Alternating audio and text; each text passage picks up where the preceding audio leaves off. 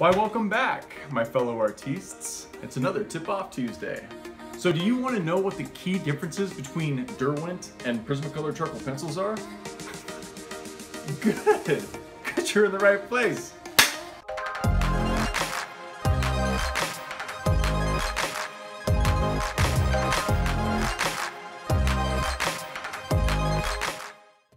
So guys, we're going to be going over the pros, the cons of both Derwent and Prismacolor charcoal pencils. So that being said, let's just get into it. So first up, we have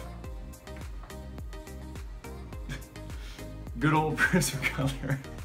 Now, one of the reasons why I love these pencils is because they are known for having a very smooth and silky application when it comes to how they actually write onto the paper.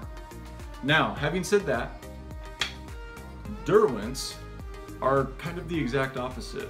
They apply much rougher and they're much more coarse when applied onto the paper, and the tips tend to be a little bit more fragile than Prismacolors. Now, the second point that I wanted to make is that Derwents are actually richer in color than Prismacolor. So when you're actually drawing, Derwents will be on the blacker side and Prismacolor will be a little bit more gray in scale. So depending on what it is that you draw, you may prefer one over the other. So the third point that I wanted to make, even though it's completely subjective, I still wanted to share it with you guys. And that is the actual diameter of each pencil.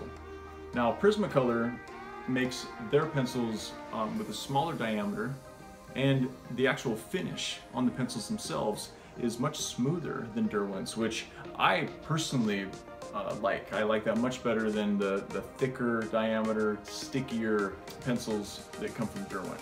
But enough said, let me show you what I mean.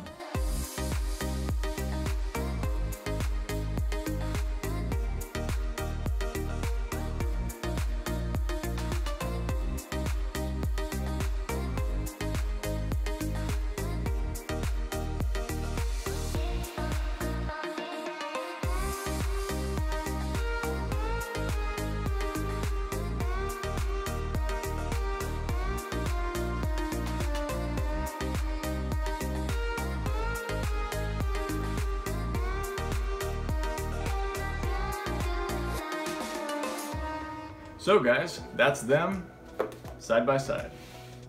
Now we have some links down below if you guys want to pick up Prismacolor or Derwent's, and let us know which ones are your guys' favorites. That is it. That is all I got for you guys this week.